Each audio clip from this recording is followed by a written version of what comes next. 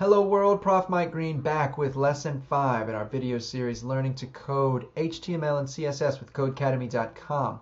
Lesson 5 introduces the body tag and the concept of an element. An element is the entire package when we have an opening tag, some content, and then a closing tag. We call that entire thing an element. The body tag always goes after the head tag, and the body tag is where we're going to put content that we want to actually be rendered on our page. Our first task, we're going to go ahead and insert a title for this. I always like hello world.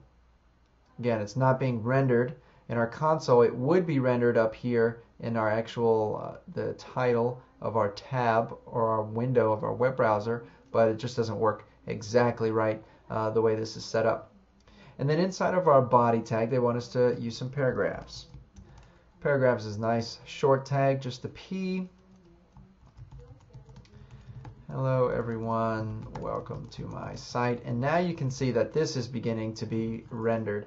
We want to have 2, so we'll just put another paragraph in.